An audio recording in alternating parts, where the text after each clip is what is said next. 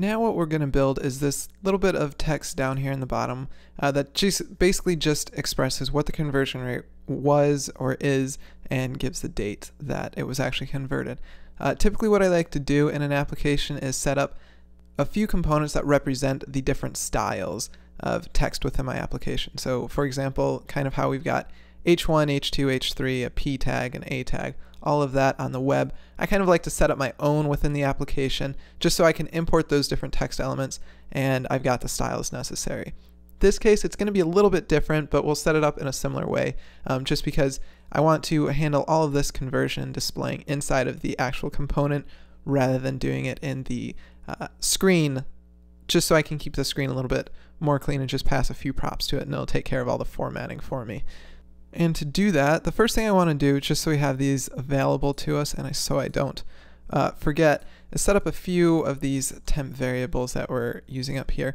The first one's going to be temp conversion rate, and this is going to be equal to, let's just say 07974, which will align with what we've got up there.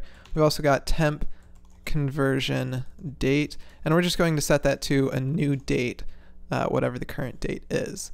Now we want to go ahead and actually create a new component for our stylized text, and because you could have a bunch of different stylized texts in your application, we'll create a new directory called text, again index.js, styles.js, and then this one's going to be lastConverted.js.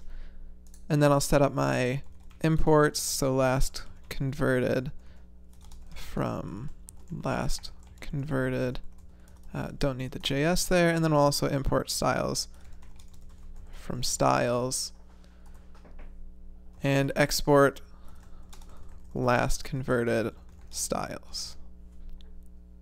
Let's also set up the boilerplate for the styles, so my styles.js. We can go ahead and then import the React Native extended style sheet. We'll set up our basic styles and then just go ahead and export default that. Now we can go ahead and actually set up this last converted. First thing we're going to import React, and then since this is just a text component, it's the only thing it's going to return, just some stylized text. All we need to actually import is the text component. We're also going to import our moment module, so import moment from moment, and that'll allow us to actually display the text nicely, and finally we'll import our styles. So then I'm going to say const last converted is equal to a new component, and we can use that implicit return, so we'll just use the parentheses and then export default last converted.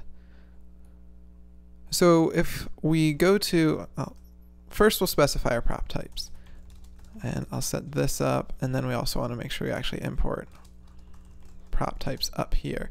And then if we look at our mockups, what we're going to be passing to it is the actual conversion rate. We're going to be passing to it the base currency, so the USD. We also want to pass the quote currency, and then finally the date. So thinking about that, first we will set up date, and that's going to be prop types.object because a date object is an object. Date. Then we're also going to have base, and that's going to be prop types.string, and so is quote. This will represent the quote currency. It'll be string. And then finally the conversion rate, and that's going to be a number. So now we can go ahead and actually start returning things.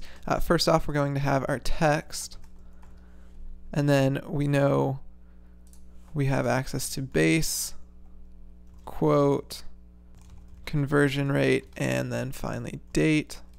And what we'll do here is say 1 base, so 1 USD, is equal to conversion rate, which is going to be that conversion rate we pass to it. And then we also want to pass in quote, which will be pound in this case, or GBP. And then we can say as of, and then this is where we're going to start using moment. So in moment, we'll pass date for the function, and then we can actually specify how we want to go ahead and actually format that. And that's just done via string. And we want the full month to be displayed, which is 4 capital M's. Then we want the day, and then finally the full year. And you can actually put in commas and different types of way of actually breaking up the date. So that should all be good to go. Let's actually render this so we can see what it looks like. So going to our home.js file, which is in our screens directory, we'll go ahead and import last converted from components text. We'll scroll down, and that's going to actually appear above our clear button. So I'll pass that in here, and then we can say the base is going to be temp base currency. The quote is going to be the temp base, or sorry, the temp quote currency. The date's going to equal the temp conversion date, and then the actual conversion rate is going to equal temp conversion rate. Save that, and we should actually see it render. And you can see that we are seeing 1 USD is equal to 0.7974 pound as of May 16, 2017, which is similar to this. We just need to actually go ahead and style that now. And this will be pretty straightforward. So if we go back to our last converted, we just want to make sure we actually apply a style to this. So we'll say styles.smallText. And then going into our styles.js for our text component, we'll actually jump in here and say small text. First thing we know is the font color is going to be that white variable we're using elsewhere in the application. The font size we're going to set to 12. And then finally, just to ensure that the text is aligned in the center, we'll say text align center. And we've saved the styles, but we failed to save the last converted.js, so I'll save that. And then you can see that we've got this small text down here that specifies the base currency, the quote currency, the conversion rate, and the date that it's actually last converted on.